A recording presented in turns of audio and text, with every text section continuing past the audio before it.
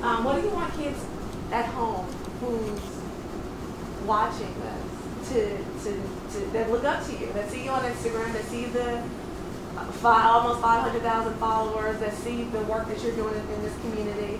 What do you want them to take away from your story? The biggest thing I want them to take away from my story and yesterday was just to be an example for what you can do by staying down and following your dreams. I know, Ma's an LA thing. Nah. Yes, hell yeah. No way. When a guy's hollering in LA, they're always like, "What's up, Ma?" It's an LA thing. No, that's some New York shit. Right. Yo, LA, they probably say mother in LA. Hey, mother.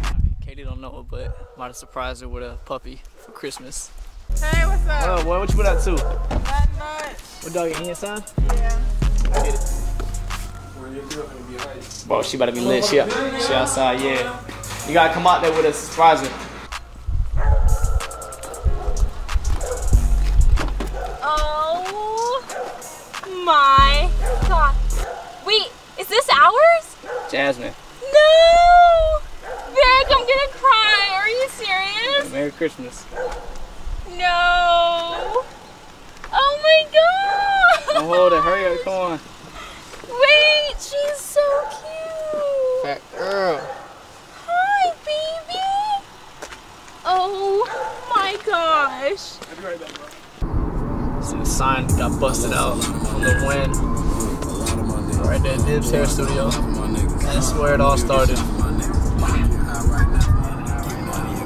What's up, man? How you doing, Jonah? Awesome.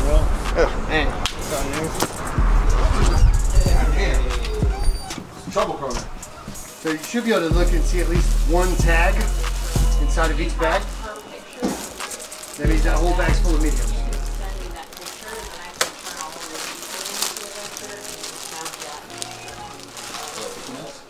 So do you have just this picture? You can send it to me. There you go.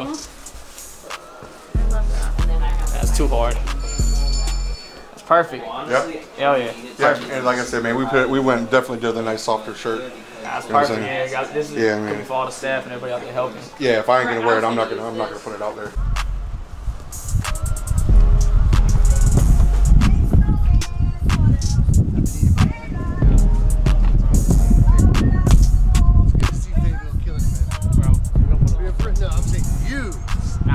It's good to see not only killing it with the stars and the NBA players and the rap artists and stuff, but like giving back to the community. That's what it's all about. That's what we're trying to do. Yeah, that's what I said from day one, bro. If God give me the opportunity, I'm gonna give it to people who need it the most. So, Keep doing it. all right, back on my first job. First job I ever had. Started at 15. I was washing dishes under the table. My boy Biddle, my little brother's best friend. Now he got a job here. First job right here. Worked here for 3.5 years. 3.5 years, first job. All right, this is Barber Boulevard. When I first moved to the Ville, I was skateboarding heavy at the time. There was only one skate shop in the Ville, and it was the Ville Skate Shop, and it was right here on Bragg Boulevard. So for the first 3 years in middle school of me being here, my dad, they used to drop me off at the Ville, and I used to spend a whole day here. But the Ville ain't there no more. They moved locations, but it was right here in this corner. Where's it? Brad Business Center right there now, but that's the skate shop where it used to be at. This the homeless shelter that we used to come to once a month. I used to come on a Sunday once a month. I think they did every Sunday, but one Sunday out of the month I would come here and I would give free cuts to all the homeless people that would pull up.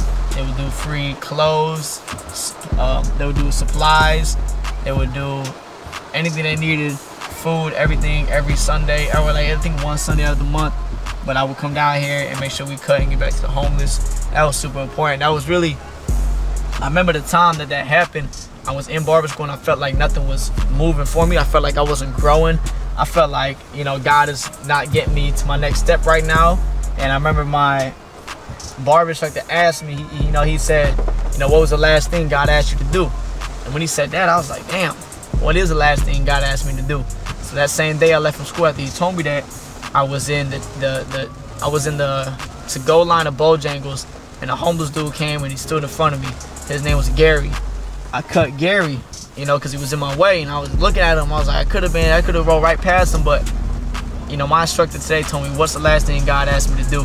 I sat in that Bojangles line. Gary got in front of me asking for money. and the only thing I could offer him was the clippers, you know, was a haircut. And I just left barber school. I said, yo, Gary, like, I ain't got no money, but you know, we get you some food, and let me give you a haircut. So I gave Gary a haircut right there in that Bojangles parking lot. He said, one day you could have it all. The next day you could wake up and all you got is feathers left. You know, so that right there always taught me to be grateful for what I have today and to never take it for granted, because I could wake up the next day and have feathers. This is my barber school, FTCC barber school. Right here, this Barber in 1. This is where the first room you're gonna be in as soon as you start school. See, they got the little pole out front. You go in right here, and then you go in left, and then that would be the school. Yeah, maybe a little bit like really like, man, what I got? Just barely noticeable, like fine line. But it you could tell outline. Yeah. Without it being like that's a ring.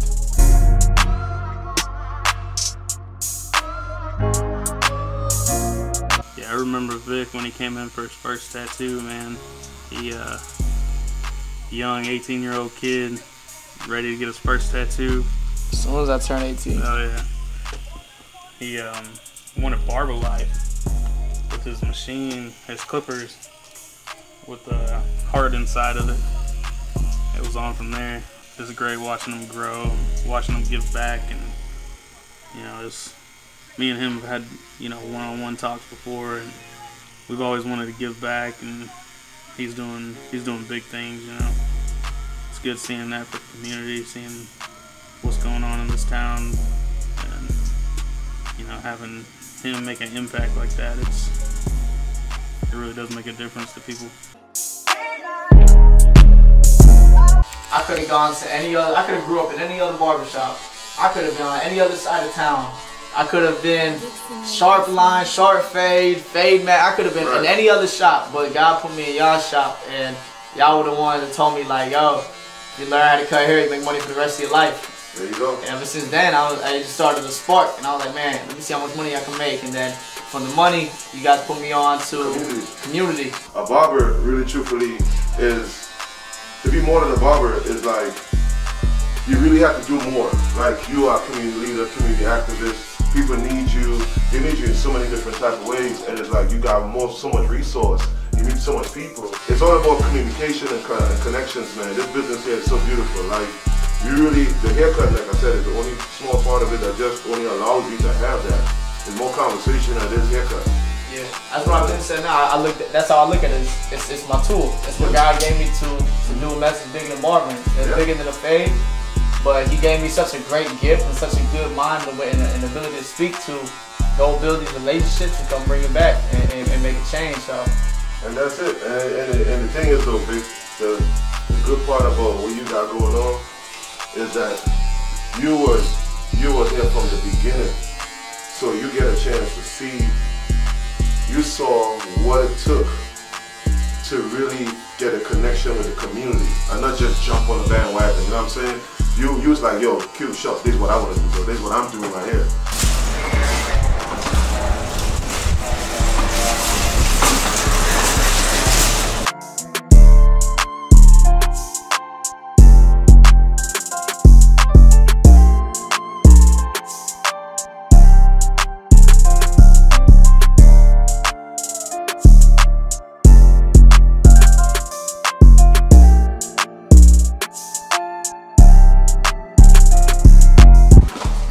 Doing something, you know what I'm saying? Yeah. Good, bro. No count. I feel good, bro. I'm saying, bro. This only the first time.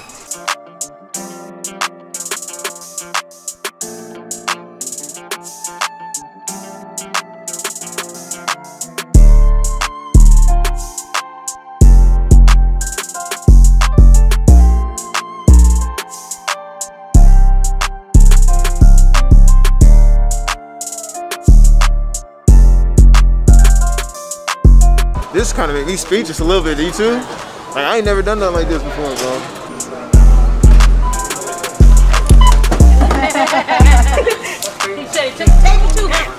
They put a limit on the transaction, so Grant going right now to the Bank of America to tell them to release that so we can finish payment. So we got 2 of them done. Got 2 more to do, but it's not like this always gonna happen. It ain't always gonna be smooth. So got all the boxes ready, got all the toys ready. We're gonna get it done though.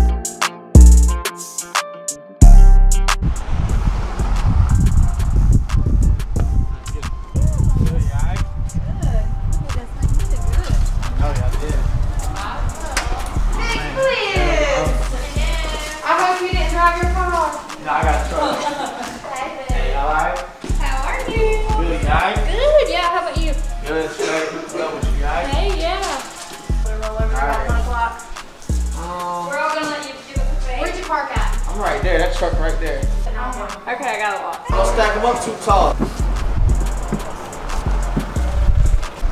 Got it?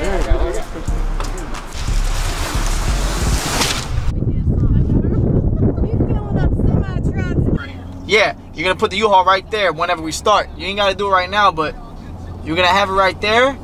And so all that grass right there, kind of put a line of the tables. You see what? Look up. Put the camera. I can't see, bro. So you just want me to put the U-Haul right here, right now? Yeah, you can put it right there. Put it right there, and then we're gonna empty the bitch. Later. Love you.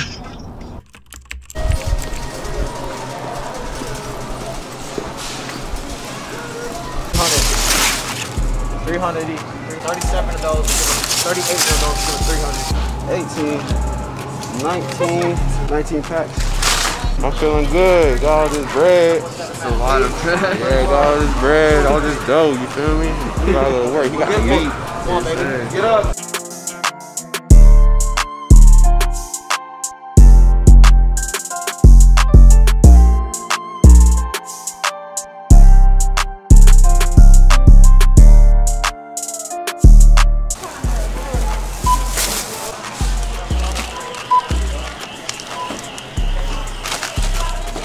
We got a community giveback tomorrow. Free haircuts, free toys.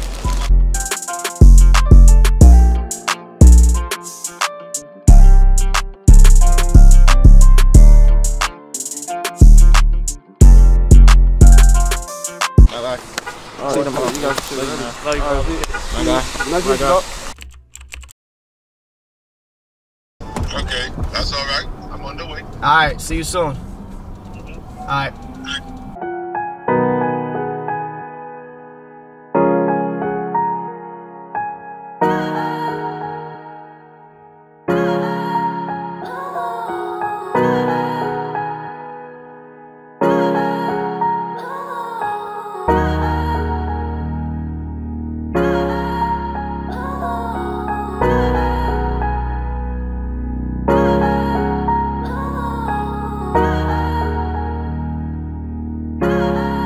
So for y'all to be here, this is the first time I've ever been able to do something for the hometown, which really means a lot. Y'all know me, y'all know how passionate I am.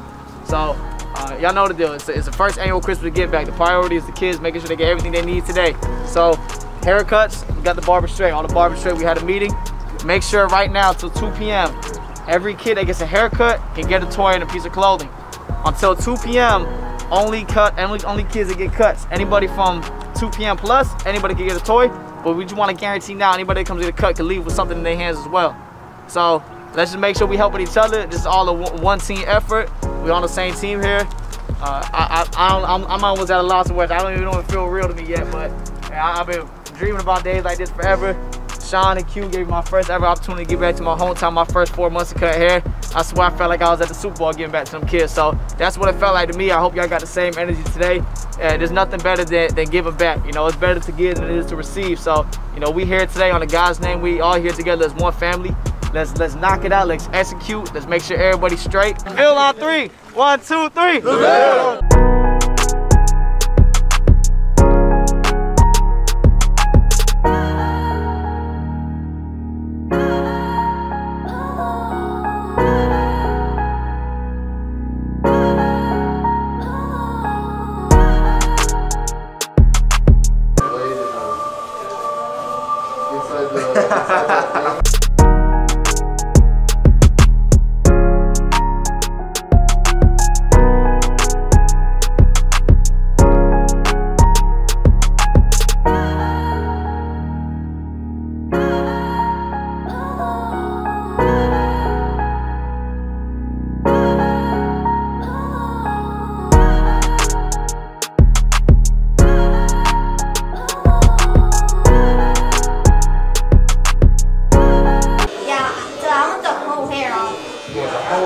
So you want to be bald?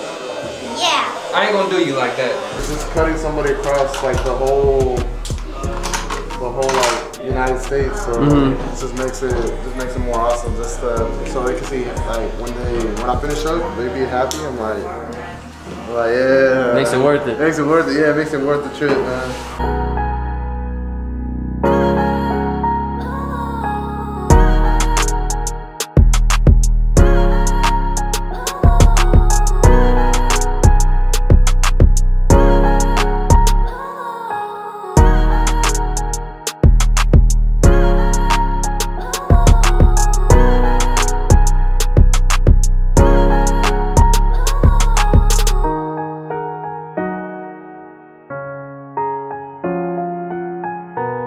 Oh yeah, this is a beautiful thing here that my brother right here doing, man. Y'all come out and support him anytime he's doing something. It's a positive event right here. Hey, Malik used to buy all my bottles before I turned 21. Oh man, don't be telling the shit. Hey, Malik used to get all my bottles, bro. Look, it's all love though, man. Keep doing what you're doing, man. This is what we do. Love, bro. All day.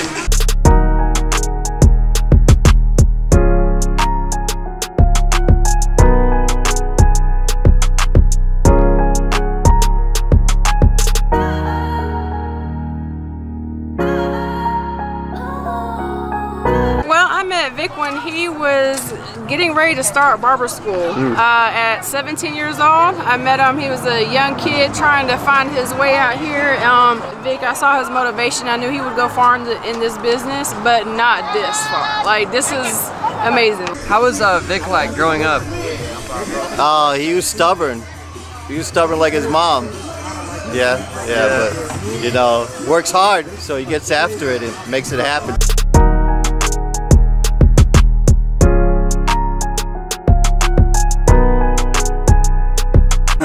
Alright, so we're in the middle of the Get Back right now. Amazing turnout. I still can't believe this shit went down. So I got my 2 best friends back that have been working the grill and helped me out with a whole entire Get Back. That's the first person I ever cut and the 3rd person I ever cut. They've been my best friends since middle school. Never had any other people around me like I had then, so I got something planned for them later. You know, they both into music and they both love to do music and rap and sing, so I bought them their dream setup. I went ahead and got full studio setup for them, new mics, new audio interfaces, new chords, speakers, and everything. They don't know yet, but you know, I'm gonna tell them like, hey man, I appreciate y'all coming. I really got much to give y'all. You know, they gonna do it for love. We family, but I'm gonna take I gotta take care of them. They done took care of me since day one, so now it's my turn to be in position to bless the people that bless me coming up, and I'm gonna get on later. All right, nah, that's clean. Yeah, bro. I ain't look like that for a couple months in. Yeah, since I won't cut like that for like a year and a half. Hell yeah, bro. Like since I started watching your videos and shit, bro, straight gems, bro. I swear. Bro, bro. I got them for you, know that. Bro, hell yeah, bro. Let's get this photo, yeah.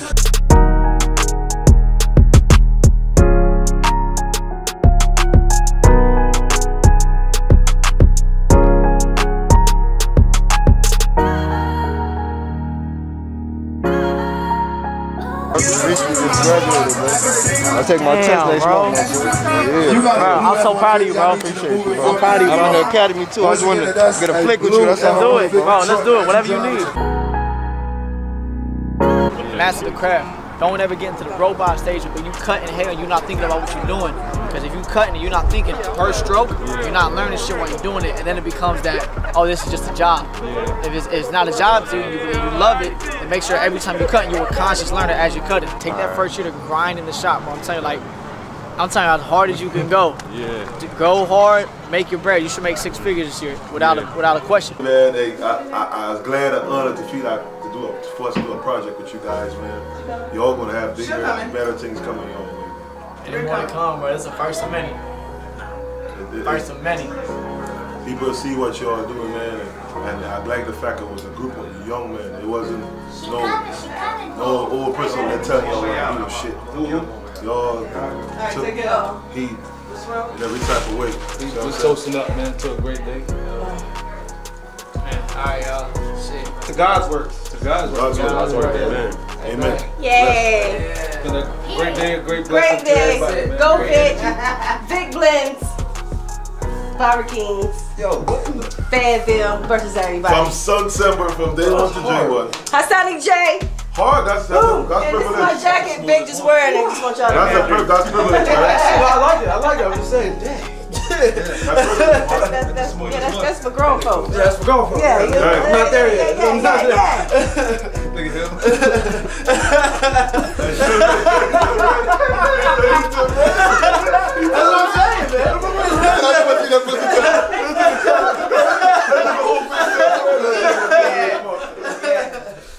Let's do it, man. Boy, that shit got crazy as hell.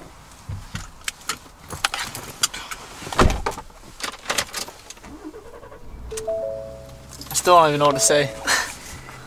That shit was crazy. I can't believe people actually came. Hey, y'all boys come with me, man. Come on, man. Y'all boys come with me, man. Did you get me a puppy too? You got me a puppy. I'm gonna cry, huh? Just a kid. Puppy. Come on, B. Man, y'all my best friends. Y'all the first three people I ever cut. Gotta help me down from the beginning. I don't even gotta say nothing. I love y'all. Y'all know that. Y'all invested in me. I'm invested in y'all. I got presents for both of y'all. Okay. For real? Y'all pick one. Oh, what the fuck? You just pick one? No. They're different colors. Yo, what the? Wow. Oh, these some good speakers. Yeah. Hey. Yo, wow. Oh my God. Thank you, man. Oh, wow. Shit, dude. You know what? I don't feel so bad living with my mom now anymore. Oh, wow, bro. She's gonna put you on the dish, Sonny. Come on, bro. Sonny put you on that. I know a couple good guys. Yeah, man. Yeah, how'd you? That's that high tech right there, baby. This is dope, bro. This is dope. This is real dope. It's time to work, boy. Yo. Yo, dude. Appreciate that. Love you, bro. I couldn't be a barber if I ain't hanging out, man. Bro, I'm not even trying to be funny. Like, I've seen some people do some pretty nice things for people this year, but this is by far, like, I don't think there's anybody who needed something as much as you needed a studio. The smiles on the kids' faces, I'm sure it was, what did it mean to you to see that? It meant everything because success to a lot of people is money, is fame, but to me success has always been being a pillar in my community and being able to be inspiration not only to the younger generations, but to anybody out there that's chasing a dream. So to be out there yesterday, that's all I wanted to be.